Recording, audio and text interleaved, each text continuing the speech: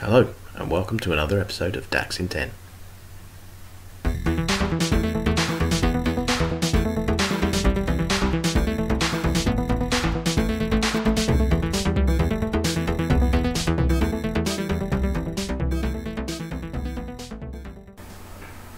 In today's video we're going to be looking at the SUM and the SUMX functions. We're going to take a look at what the differences are between them, how they operate, and when and where it's appropriate to use each of them. Okay, so let's start with the SUM function, the simpler of the two functions. The SUM function takes a single argument, which is a single column of data from a specified table. It will take all of that data in the single column, it will aggregate it together, and it will return out a sum total value. It does this using the current filter context, so it's important to note that the filter context is applied first, and then the sum does its work over the column, aggregating the filtered values to return out that single sum total. Okay, so if we now go into Power BI and demonstrate the use of the SUM function, I'm going to create a new measure on the sales table called Sum of Sales Amount. Create new measure. Sum sales amount. We use the SUM function and we pass into that the sales amount column from the sales table.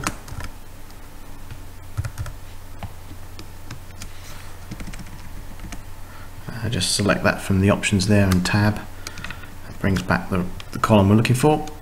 Okay on that. So we now have a new measure in our sales table called Sum of Sales Amount. We'll drag that onto the desktop. Just make that a little bit, resize that.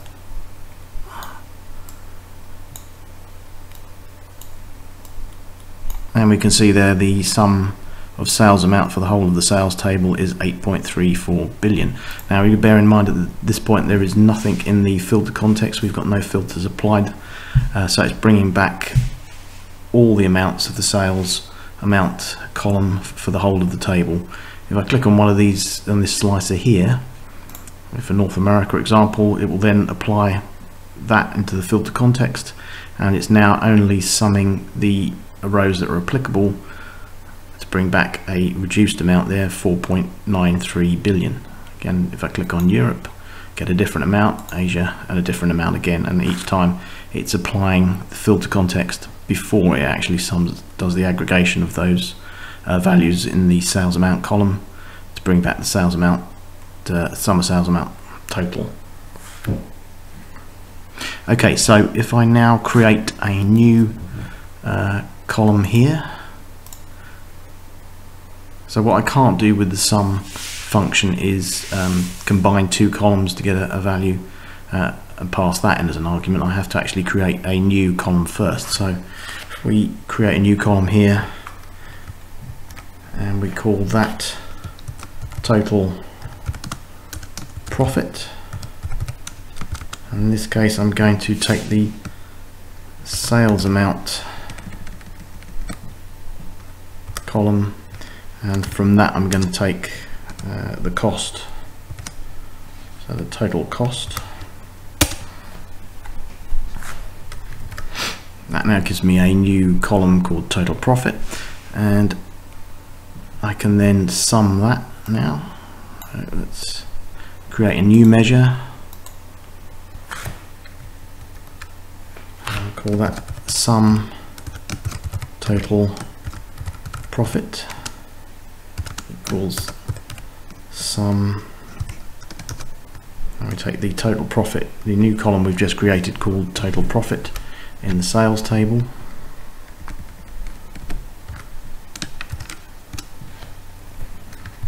and we can drag that onto the top desktop now, and we can see there. So let's take that off without the filter context, without there being a filter context.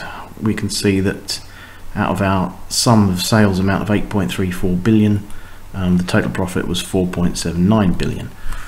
In a minute we'll look at the SUMX function and how we can do the same thing without creating an additional column. Okay, so we now look at the SUMX function. This time it has two arguments. So the SUMX function is what's known as an iterator function, and basically you pass in either a table or an expression that returns a table as the first argument.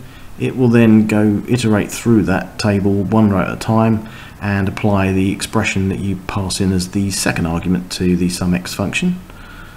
So then SUMX will iterate through the table so again it uses the current filter context.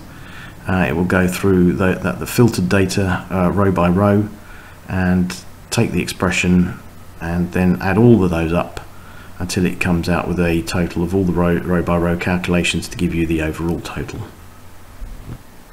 Okay, so let's switch over to Power BI again to show this in action.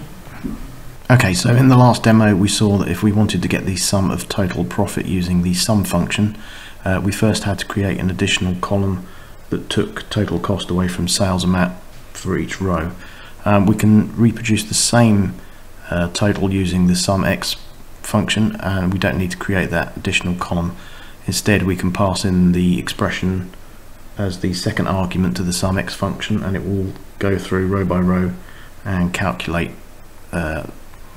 the total profit, and then at the end of it we'll sum those together and we'll aggregate those together to get the sum of total profit. So let's try that now. Let's create an additional new measure there on the sales table, and we'll call that sum total profit X, and we get the SUMX function here. Now for the first argument we're passing in the sales table, and then for the second argument is our expression. So this is the sales amount in the sales table,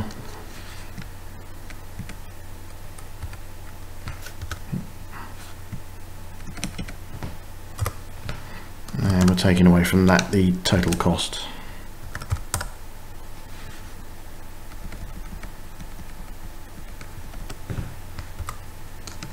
So it's exactly the same expression that we passed in to create our additional column in the SUM demo. And there we have it, our new measure. We drag that onto the desktop there, and we can see that we get the same value, 4.79 billion. Again, it's in this instance it's calculating it before any filters are applied. So let's apply the filters there by clicking on North America, and we see we get the same values for both. So when and where to use? Well, as is often the case, it depends. It depends on your personal preference, and it certainly will depend on the structure of your data. For example, if you need to add up the sum of some combined columns, either in the same table or maybe in a related table, and you don't want to add an additional calculated column to the table, then you do need to use the SUMX. It will then iterate over the rows in a table, and you can then pass those combined columns in as an expression. However, if you don't mind using a calculated column to combine columns, then you just need to use the SUM function. Or if you've got just a single column of data that you want to add up, then an aggregator function is fine. However, you could use the SUMX in those cases, and it will give you the same answer. If you're dealing with averages, you will often need to use SUMX. You can't perform multiplication on averages at the grand total level. You need to iterate through and do your calculations. So again, you'd need to use the SUMX in that instance. Okay, both the SUM function and the SUMX function can, but not always, give you the same result. But they go about achieving that result in very different ways. The SUM function is what's known as an aggregator function, and basically what that does is it will go through the values in the specified column for those rows that match the current filter context, and it will add them all together to give you your final result. The SUMX function, on the other hand, is what's known as an iterator function, and it works its way through the table that you pass in as your first argument, and it will evaluate, we'll go through that table row by row, and it will evaluate the expression that you pass in as the second argument for all those rows that that match the current filter context. It will get results for each of those rows. It will then, at the end of it, add all those results together to give you your final total. We've mentioned several times now the filter context. What the filter context means is the current filters that are influencing the data model for a particular evaluation. And it's important in DAX because you can pass in the exact same formula and get a completely different result depending on what the filter context is in use at the time. The filter context can come from visuals in your workbook, so clicking on charts on Power Pivot or Power BI. This is called the initial filter context. It can also come through the use of the calculate function. Now we'll be looking at the calculate function in the next episode, but basically the calculate function can be used to change the initial filter context by adding, removing or modifying the initial filter context. And as I say, we'll look at that in more detail in the next episode. The filter context can also come from the implicit use of the calculate function. So every measure that you use has a hidden calculate function wrapped around it, and in certain circumstances this hidden calculate function can give you very different results than you might expect. So this is why the filter context is a very important concept to understand with DAX, because you can get some very odd results that you're not expecting, and that's due to how filters are being applied through the filter context. You also need to think about performance implications. You might think that SUMX as an iterator is particularly inefficient. It's not always true. DAX has been optimized to handle functions such as SUMX, but it can also cause performance problems. If we look at Power BI, it's got two calculation engines, the storage engine and the formula engine. The storage engine is the faster of the two, and you should attempt to write your formulas in such a way that it makes use of the storage engine where possible. Certainly using the SUM function will always use the storage engine for its calculations, so use that where you can, and for most simple calculations using the SUMX function, that will also use the storage engine.